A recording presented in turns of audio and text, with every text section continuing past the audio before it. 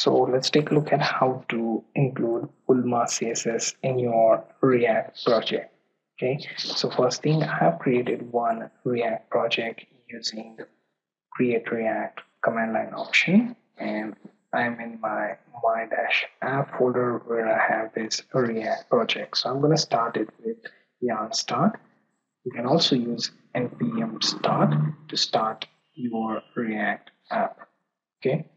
Once you start that, next thing is to check out CDN.js for a Bulma CSS. I'm going to copy this Bulma minified version of CSS, and then after that, I'm going to open my project, and here I have public folder where I have index.html. Okay, here I want to find out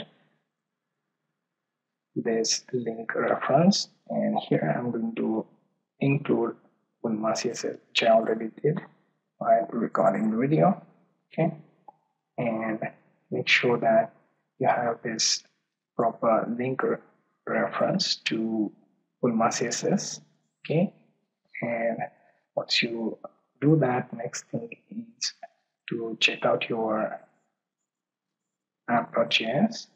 Okay, so we are going to check the source folder, and then here you have app.js.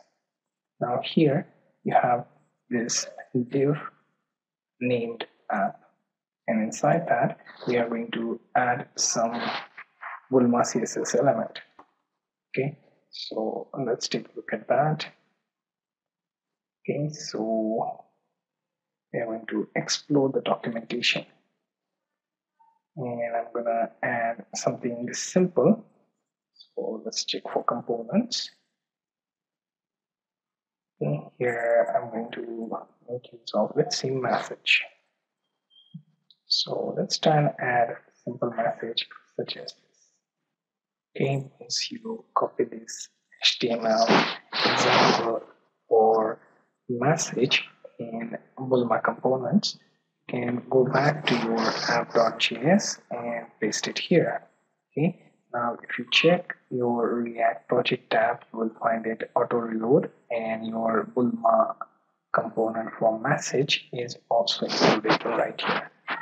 Considering it has Bulma CSS salient path, it would be easily able to take the CSS required for component, and you will be able to make use of Bulma CSS within your React project. You can completely rehaul this entire page just by making some modification in your app.js. Also, you can make use of index.html for additional CSS files. Okay, so this was a simple demonstration of how to make use of Bulma CSS framework in React project.